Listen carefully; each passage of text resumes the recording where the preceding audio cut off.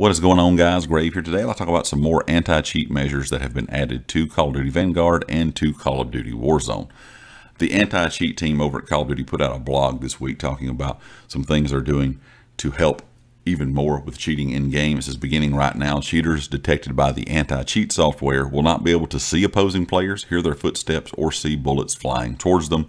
Legitimate players, however, can see the cheaters impacted by cloaking, and you pretty much can dole out in-game punishment and serve justice to those cheaters. So if you're detected by, the anti-cheat system in Call of Duty Warzone and Vanguard, you will kind of, go into a cloak mode where you cannot see anything, hear footsteps, see bullets, and then the other legitimate players in the game can actually see you, and they will know that you are a cheater.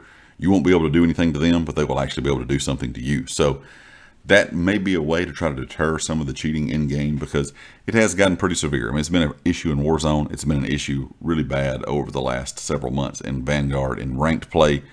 I also talked about something that the community has been really upset about, that cheaters are on the in-game leaderboards. It says now if you're detected by the anti-cheat system in Warzone or Vanguard, you will automatically be deleted from all in-game leaderboards. These are just a few more steps the team is trying to take to really get rid of all the cheaters in game. And that's going to be a hard thing to do if you're a person that plays video games like I do. First person shooters, really doesn't matter what it is. If you've played long as I have, it's hard to get rid of all the cheaters in any game.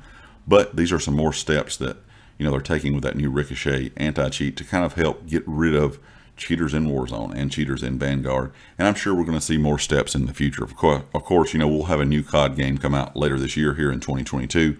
Warzone 2 will be coming out at some point at a later date. I'm sure probably into early next year. But it's going to be just kind of a process. It's going to take, the team working diligently all the time to be able to combat all the cheaters that are in game.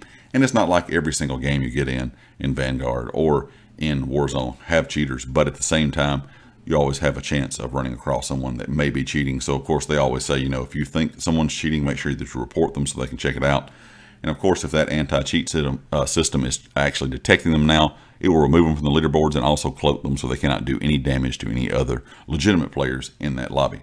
Leave me a comment with your thoughts, and of course, if you like the video, hit the like. If you haven't subscribed yet, please do so, and I'll catch you next time. Peace.